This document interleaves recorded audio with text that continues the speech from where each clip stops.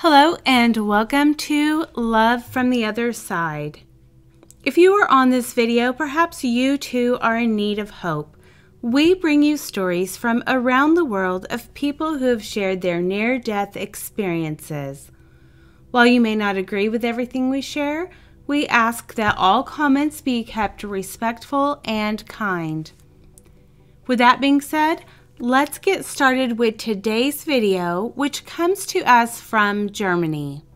We, my parents and myself, left Cape Town, South Africa in our fully loaded Land Rover to go on a holiday to the Kalahari Desert, which is about 800 kilometers distance up north. About halfway there, we were crossing the Great Karoo Half Desert. The wide open valley is known for its strong winds coming from either side of the mountains.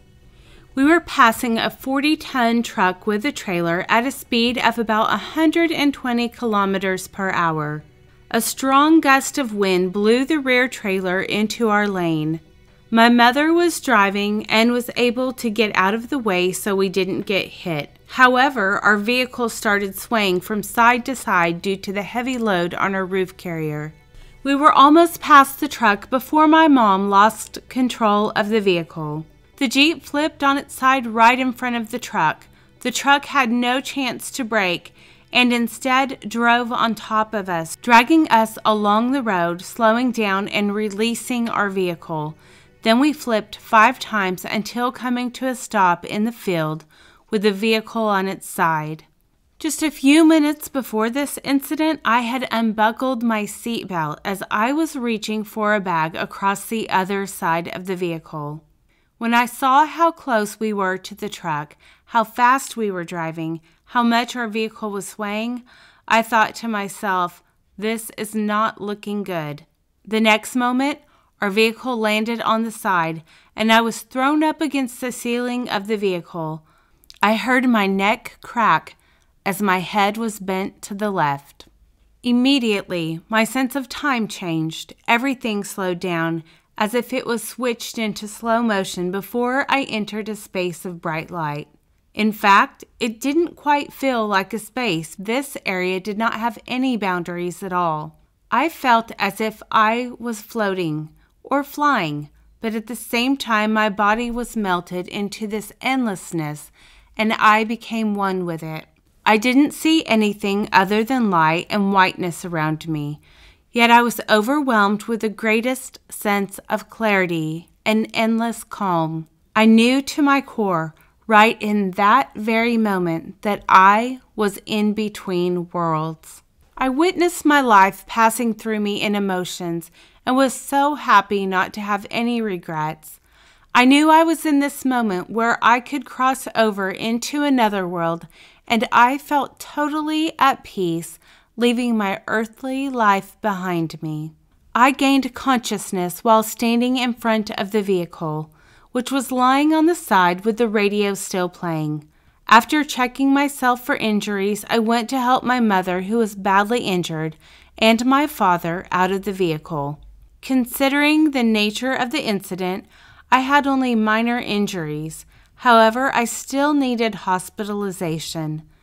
The ambulance took several hours to reach us since we were so far from civilization. The journey to the next hospital took 4 hours. I was lying in the ambulance, wide awake with my eyes open, starting to see this movie unfold in front of me. I was standing on one of the mountains, looking down into the valley where our accident happened. I could see the truck and our vehicle. In the distance, up in the sky, I saw a creature. It came closer and turned out to be an angel. From where I was standing, I could see the accident unfolding. The closer the moment approached, the closer the angel came to me. As our vehicle started swaying from side to side, the angel, now being overwhelmingly huge in size, lay on our roof carrier, hugging its wings around our vehicle. As we tilted onto the side, we were pushed by the truck and rolled into the field. The angel was keeping its wings wrapped tightly around us. Once the vehicle came to a stand, the angel slowly let go of us. It kept hovering above us for a while until slowly moving further and further away. I recall saying to my mom that I could see how our accident happened. I had more consciousness and alertness than normal. The color white was whiter than normal. I had a sense of clarity in my mind and body. No questions, no doubts. Everything just made absolute sense. I was completely without fear, so incredibly calm and happy and at peace with myself. Nothing mattered to me in that moment. No sense of time. Just being present, knowing where I was and where I was possibly about to go. I knew everything about myself and others as my life passed.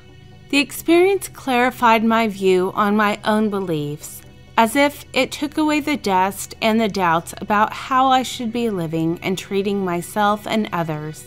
It feels as if it gave me a clear view on what truly matters in life.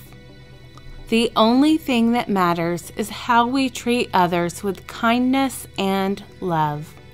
The experience was definitely real. There was no doubt that my experience was real. It still feels real after almost 20 years. Well, friends, that is our experience for today. I do hope that you enjoyed it.